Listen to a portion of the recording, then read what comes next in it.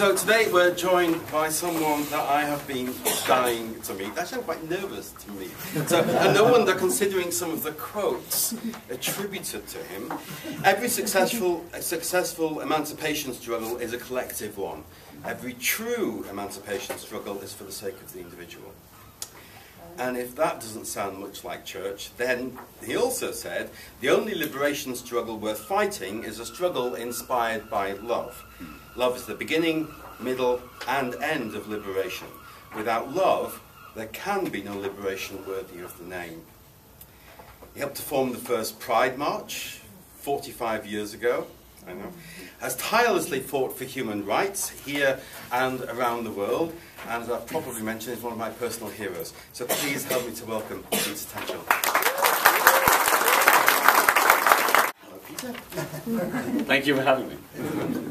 So I have some questions, and I'm going to ignore the first one, and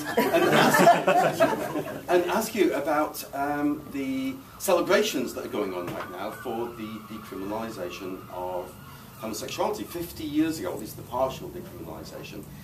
What do you think about all the celebration and everything that's going on right now?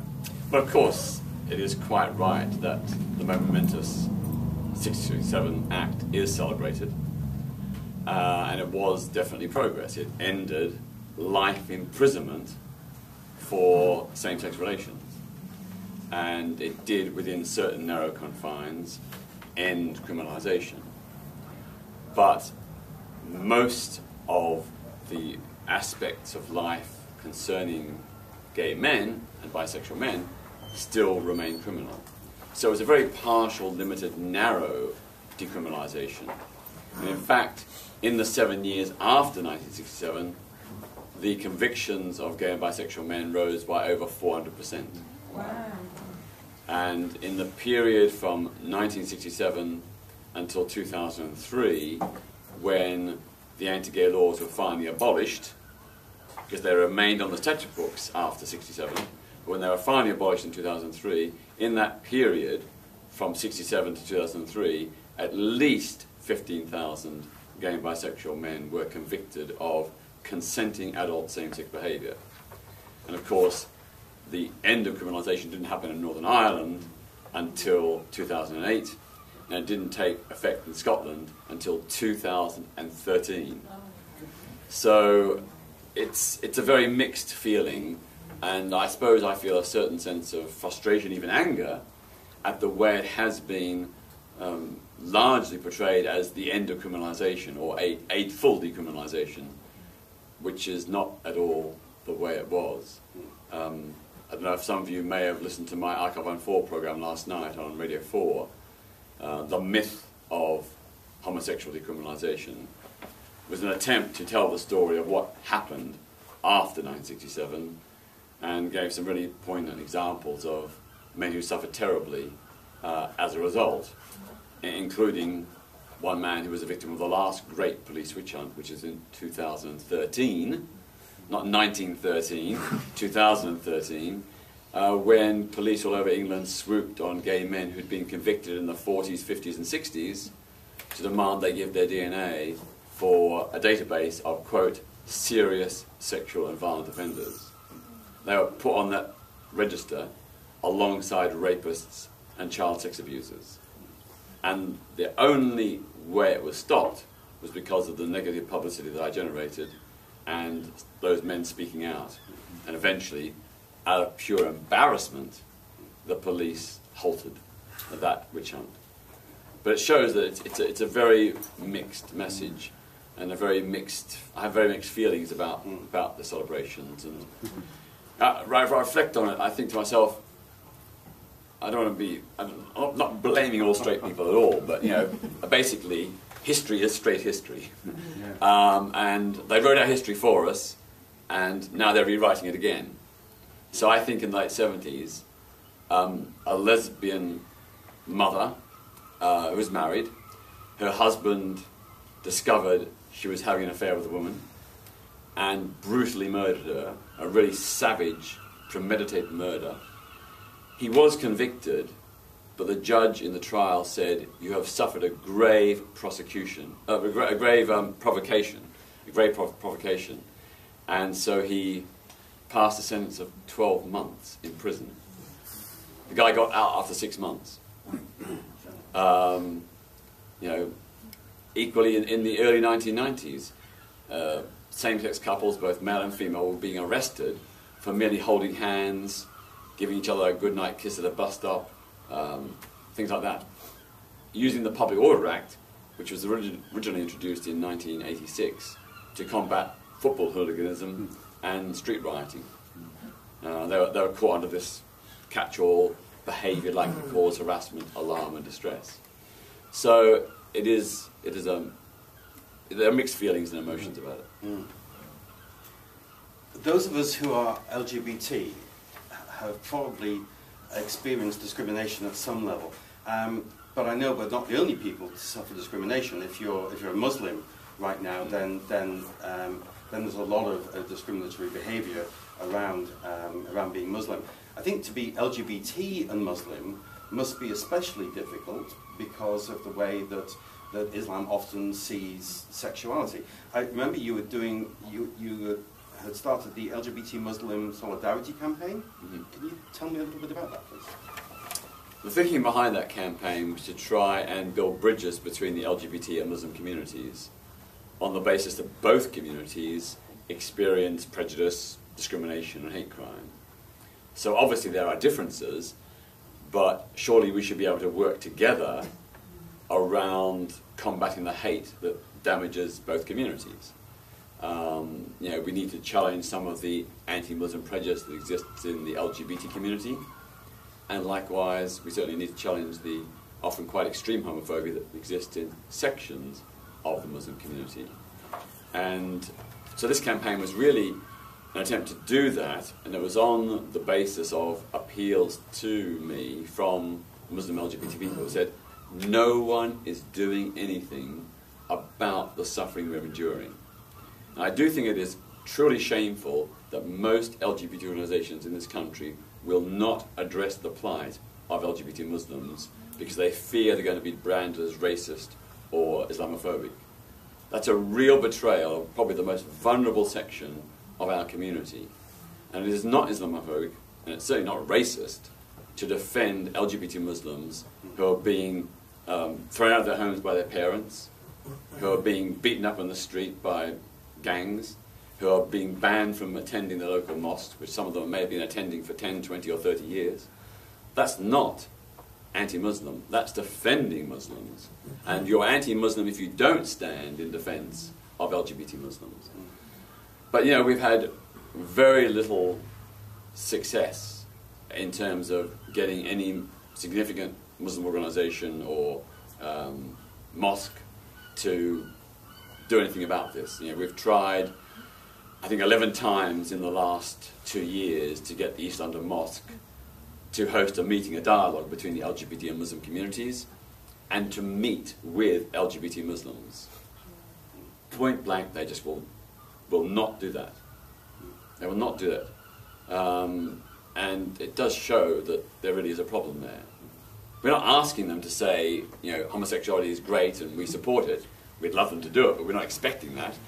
But surely, as people of faith, they should be opposed to hatred and discrimination and the kind of violence that is visited upon LGBT Muslims. To give you an example, a couple of years ago we had a young Muslim man who had been forced out of his home by his parents.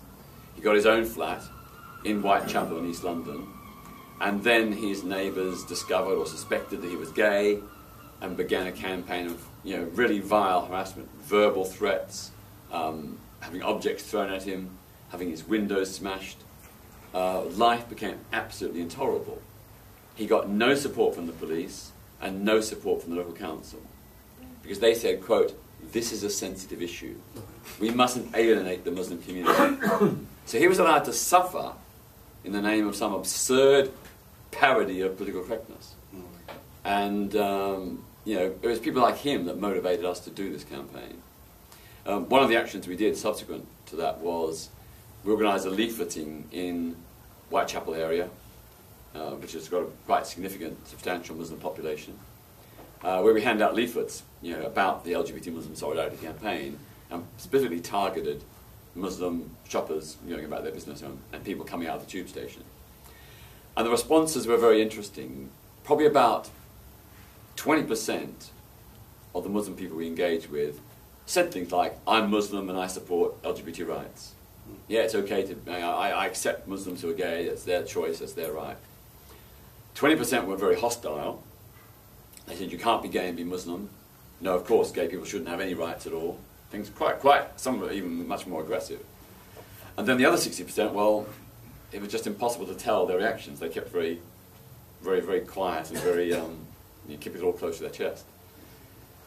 Now, you could say, well, 20%, that's not very good. True, true. But it's more than you might have got 10 or 15 years ago. And these people did actually verbalize it to us in the street in front of other Muslims all around them. So I was sort of, at one level disappointed, but at another level quite heartened. Yeah, excellent.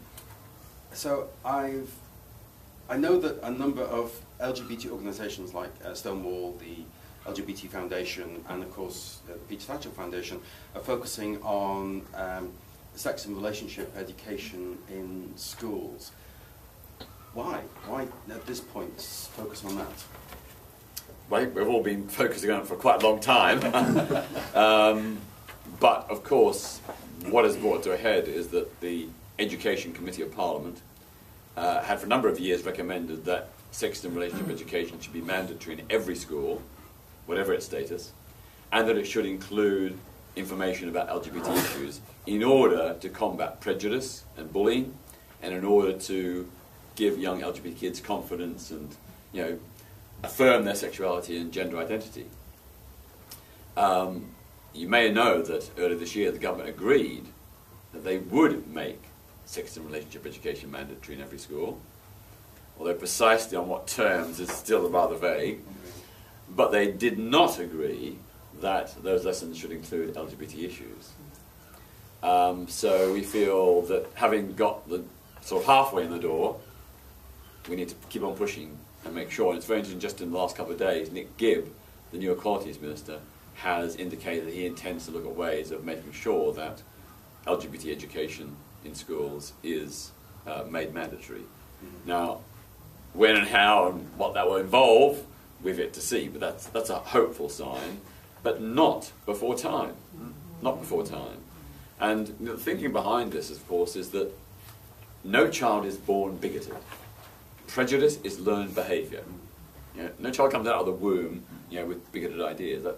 You get that off parents, other adults around you, other kids at school, and so on. So if we can tackle not just homophobia, biphobia, and transphobia, but racism, misogyny, prejudice against disabled people and people with other mental and physical disabilities, I think we can not eliminate, but definitely reduce the level of prejudice. And I think that's really, really important. And we know that where these kinds of lessons have been trialled in some countries, they do work. The level of bullying in school goes way down. The level of hate crime on the streets goes way down. So we're also trying to link up with, other organisations, women's organisations, black and ethnic minority groups, disability rights campaigners, ex-offenders groups, to try and create this consensus that we want these equality and diversity lessons across the board in every school to challenge all forms of prejudice. Some of us are parents, some of us are grandparents, some of us have friends with children. What can we do to help move things along? What kind of pressure can we apply, or what can we say to our friends who have children in order to help that process? Well, of course, that would have to happen at a legislative level. The mandatory requirement would have to happen at the government level in terms of law or regulations. But all of you who are parents or know people who are parents, you can write to the local head of the school where your child goes.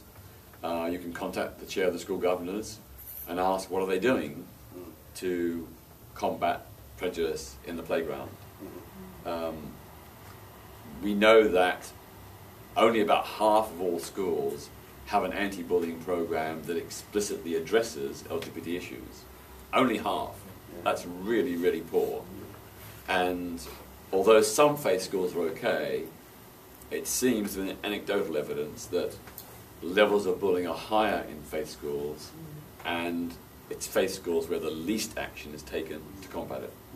So quite clearly, work to be done. And you know, if you could do something simple like that, perhaps you can, in advance of government decision making, get your local school to take the right decision. Sure. Can I ask a Sorry. Can I ask a question? Yep. Where's the resistance in your mind? What's the main resistance in getting that part of the curriculum? Who is behind the resistance, or you know?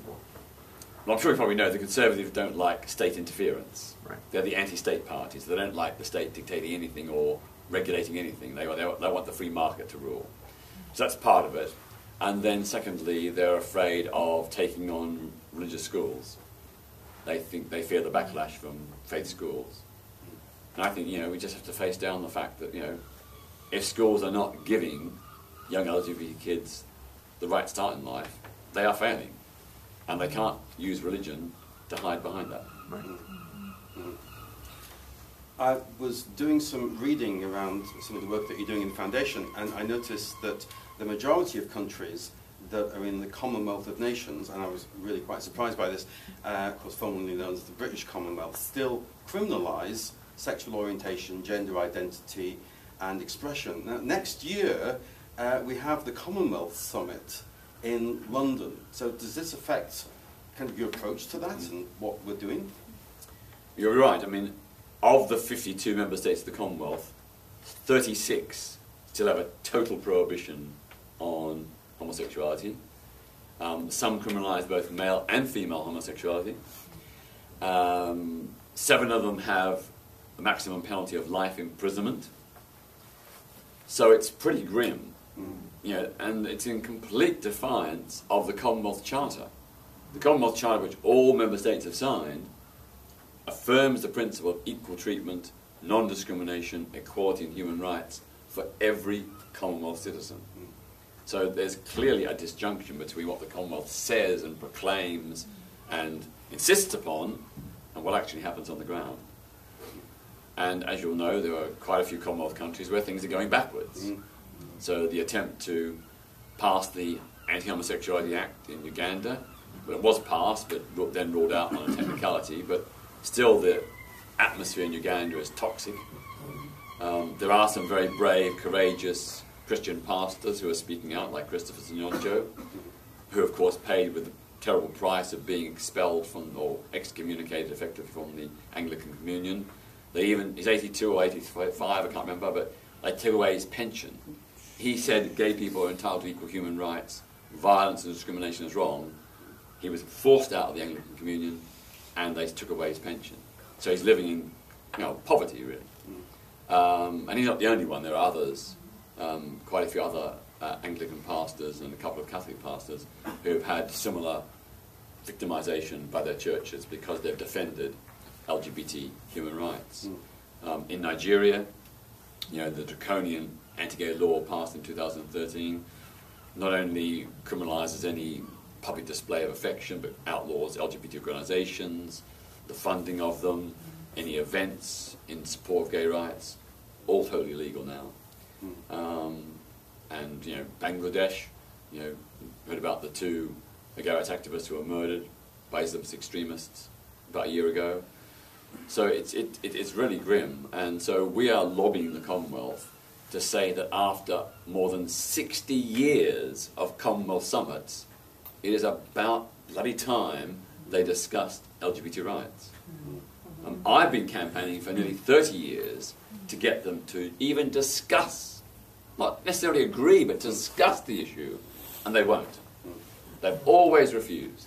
Only in 2011 that we had a Commonwealth Secretary General, Kamala Sharma, who for the first time ever spoke out in defence of LGBT rights.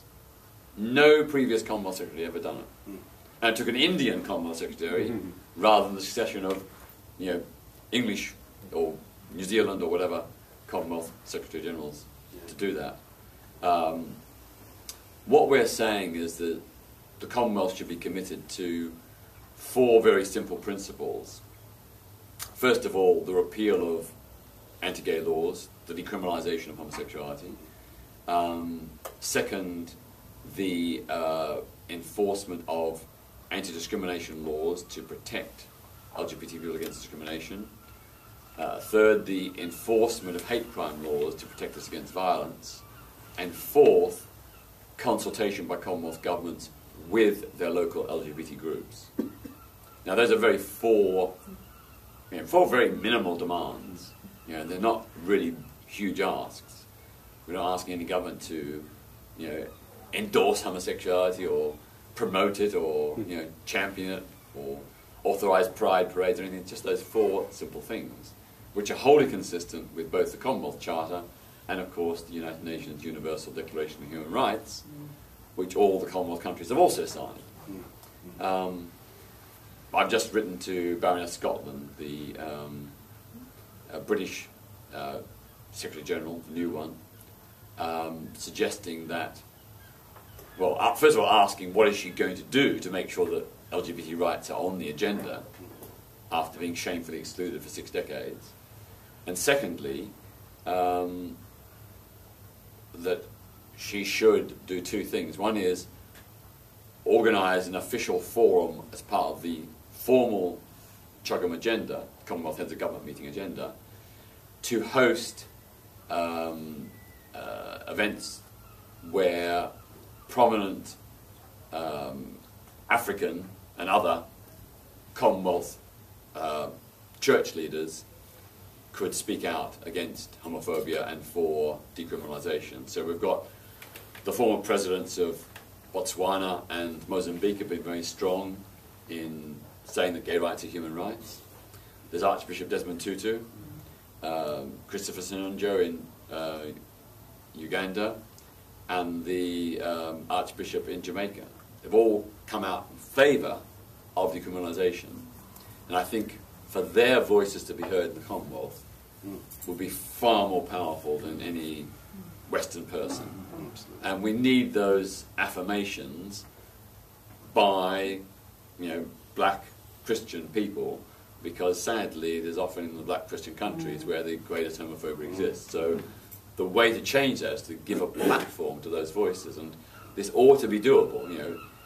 There's at least 2 full days of formal deliberations. I'm sure they could find an hour in that schedule to have those speakers address the Commonwealth leaders.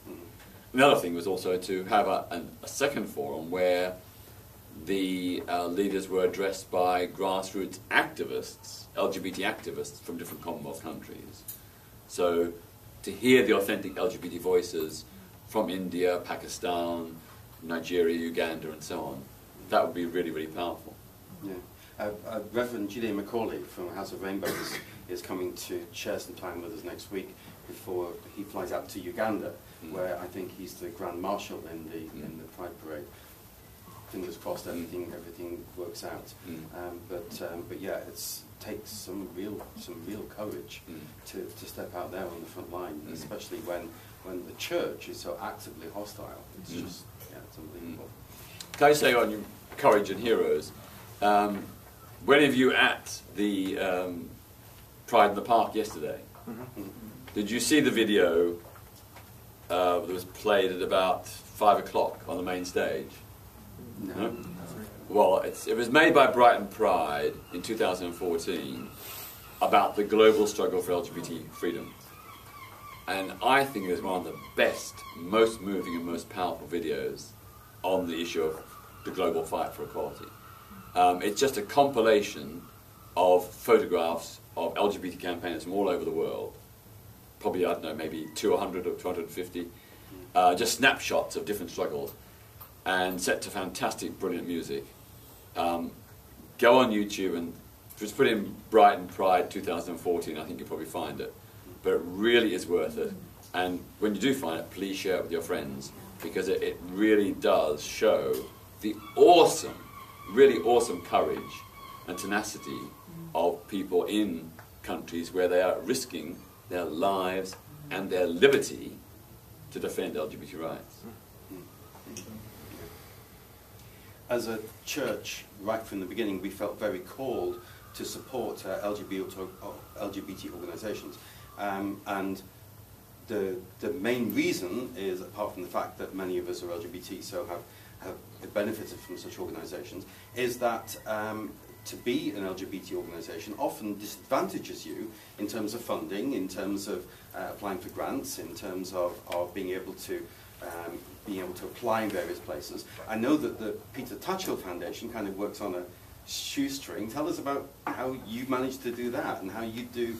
I mean, I went on your website and looked at all the extraordinary work that you're doing right now, and I'm like, whoa, how do you deal with all that? How do you fund all that? With great difficulty. The funding is in inverse proportion to my notoriety. Well, the foundation wasn't set up by me, it was actually set up by friends of mine who had seen that I've been working for like over 40 years, unfunded, no organisation, no office, nothing. And they just felt if there was a formal structure there, it would help make me more effective and we could bring on more people to be involved. Sadly, we've never got the funding to really grow adequately. I have one assistant, Pliny Sukamani, who's from Mauritius. I did have another, but she left to get a much higher, better paid job. Good luck to her, and she's great. So it's just me and him at the moment, although we're going to take on a fundraiser because, you know, so it's really, really, really tough. We've been blocked from charity status 3 times by the Charity Commission. With all kinds of obscure, you know, unbelievable reasons. You know, I think of organisations that I've helped get charity status. They just sailed through. But I suppose it's because of the controversial history of my activism that there's someone in there or a group of people in there who really put the blocks on it. But we are now applying again, and we've just had a whole series of new questions and interrogations which we have to answer. And I'm getting more and more sceptical. I don't think we'll ever get it, to be honest. There's just it's a clear hostility there. They even sort of insinuated, not exactly, but sort of asking all kinds of questions about my personal finances. And there's a sort of insinuation that I'm using this as a money-making exercise for myself, you know. Perhaps it wasn't intentional, but that's the way I read it. It was quite offensive. Anyway, well, we'll keep on battling and see what happens. But at the end of the day, whether we get charity status or not, we will carry on. And it is very difficult. I mean, I get between 1,000 and 2,000 messages and requests every day. And on the weekend, it only goes down to about 600 to 800. So trying to answer those is like itself an incredible task. And it's just about killing me. I'm exhausted all the time because I'm living on 3 and 4 and 5 hours sleep, just trying to get. And then these are not rubbish. These are like today. I've had. I haven't gone out this afternoon at all. I've been stuck with my friend in her flat, just answering all these urgent emails. A person being beaten up and threatened of being killed because he's gay in Morocco. A guy who appears to have suffered discrimination at his university because of his race. Then there's 2 or 3 asylum cases, Tanzania, Uganda, very, very frequent. Yeah, so it is completely overwhelming. And you know, even with Plini's help, it's not really possible to keep up. It is a real struggle, but we do. And you know, we do, if I may be permitted to say, as well as the public profile, I mean, we do about 250 individual cases a year, mostly victims of hate crime, discrimination, and a lot of LGBT refugees. But we do straight, you know, support straight people who are also victimised as well. I got a really heartbreaking letter on Friday from a gay couple in Cornwall, I think. Yeah, no, Devon or Cornwall, I can't remember which. They had been homophobically abused by their neighbours but not just abuse, violent assaults and attacks. Where they reported it to the police did nothing. And then they started getting evidence, and the perpetrators then turned around to say they'd molested their son. And so, unbelievably, one of these guys has just come out of 2 years in prison, and he's on the sex offenders register. Now, I don't know the full story, but reading that letter, I suspect that was the stitch-up. A similar sort of case, it happened also in Cornwall. Devon and Cornwall police are absolutely shameful in their treatment of LGBT people. There are some good officers, but overall they got a very, very bad record. Another couple, they had likewise been victimised by neighbours, or terrorised by neighbours, because they were gay. Again, the same thing happened. They reported to police. The perpetrators counter-accused them, not of paedophilia, but of being abusive, of harassing them. This went backwards and forwards for 2 years. The police did nothing, and eventually one of the guys had a heart attack and died. It was only then the police stepped in. So if you think homophobia is over, and you think it hasn't got deadly consequences, there's proof that it's still a reality. So we do all that, plus all the campaigning as well, and we're just at the moment supporting some Bangladeshi activists who are looking at bringing a legal case in the Bangladesh courts against the criminalisation of homosexuality. Very, very brave, courageous people. But we're giving them advice on how to prepare their case and the kinds of evidence and the case precedents that could be used. Like, as you know, there's not long ago a successful case brought in Belize, where the courts in Belize overturned the ban on homosexuality. So we're doing all that kind of stuff. So more than we can possibly do, and it's painful to have to select, but I've got some of my cards here today. I think they're back on the table there, so if you're interested, please take one. On the back on the green strip, it tells you how you can sign up to receive the email bulletins, totally free. Please sign up and get your friends too.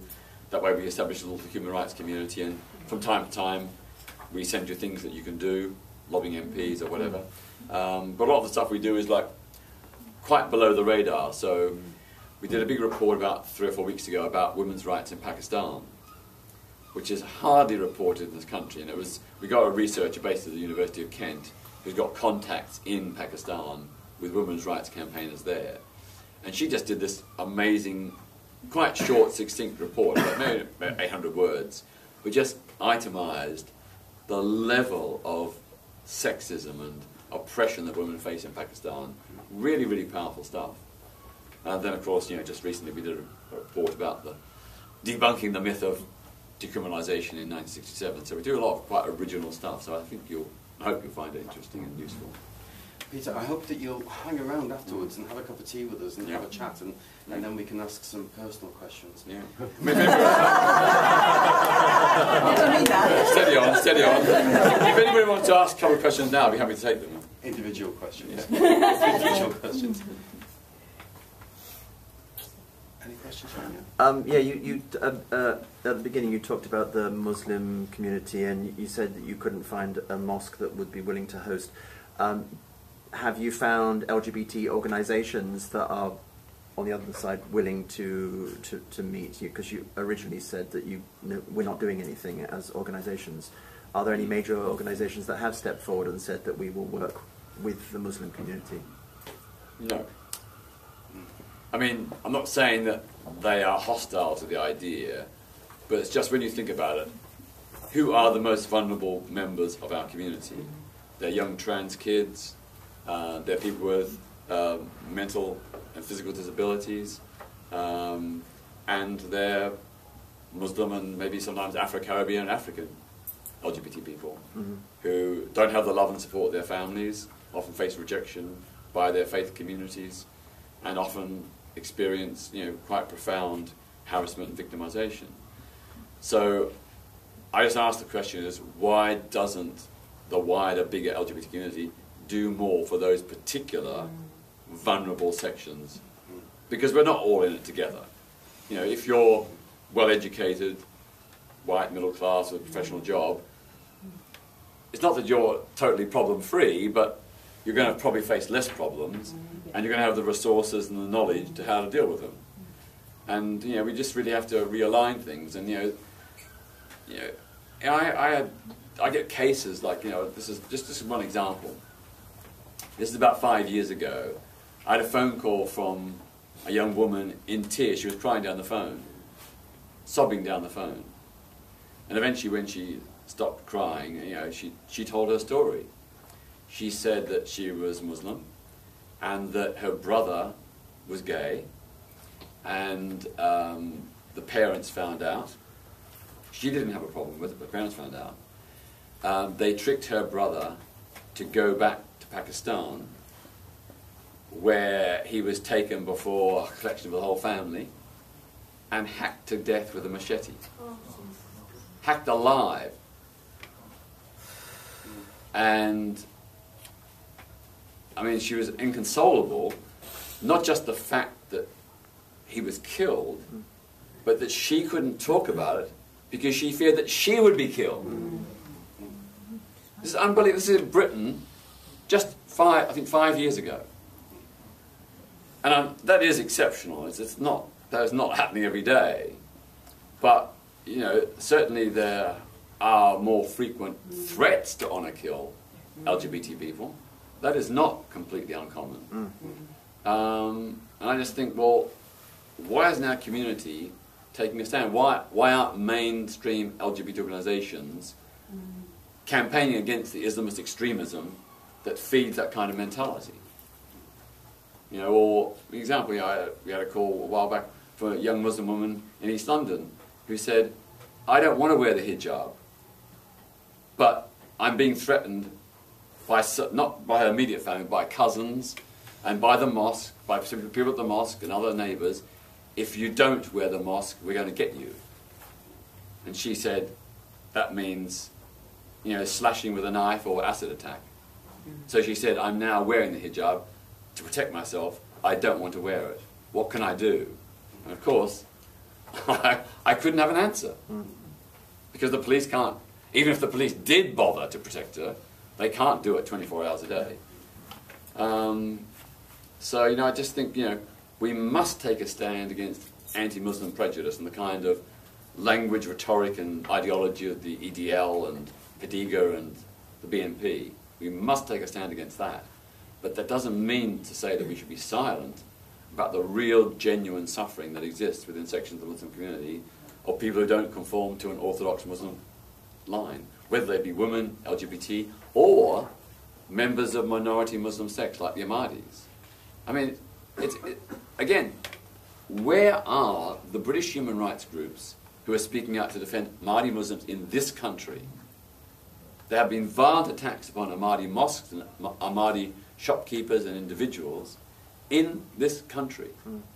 I can't remember, it was 2 years ago, the Ahmadi Muslims in Luton, which is one of the longest standing Ahmadi Muslim communities in Britain, placed an advert, I think celebrating 150 years of being in Luton and 150 years of their mosque. The mainstream Sunni Muslim organisations were absolutely apoplectic and raged an outcry against this, that these were apostates, they were not true Muslims, and they demanded that, I think it was the Luton News, publish an apology for having carried that advert. And the Luton News did publish an apology. Wow. And I'm told, privately said, that they will never again ever give any publicity to Ahmadi Muslims. So, you know, can anybody remember any left-wing progressive liberal people speaking out against that? No. And this is not what humanitarian progressive politics is supposed to be about. You're supposed to stand with the oppressed. And, you know, I'm not religious, you know, I'm certainly not an Ahmadi Muslim, but when people of faith are persecuted, my instinct is to stand with them against their persecutors. Peter. Thank you very much indeed. Thank you.